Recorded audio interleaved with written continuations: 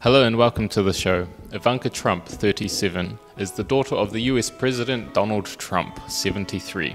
Recently, some have speculated she could be setting up to run for president herself.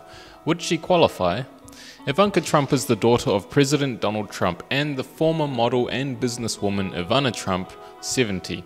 She has acted as a senior political advisor for the president since he was inaugurated in January 2017. As the 2020 presidential elections approach, there have been many rumored candidates, and some believe Ivanka Trump could have her eyes on the position. Where was the former businesswoman born? Would she qualify for the role? Ivanka Trump works full-time as one of the senior political advisors of Donald Trump.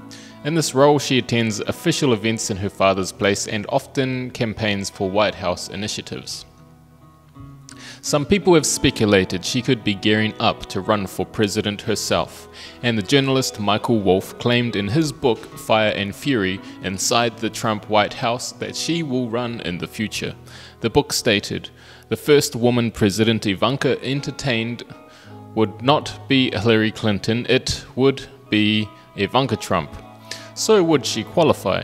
In order to run for president in the United States, a candidate must be at least 35 years old and have lived in the United States for 14 years.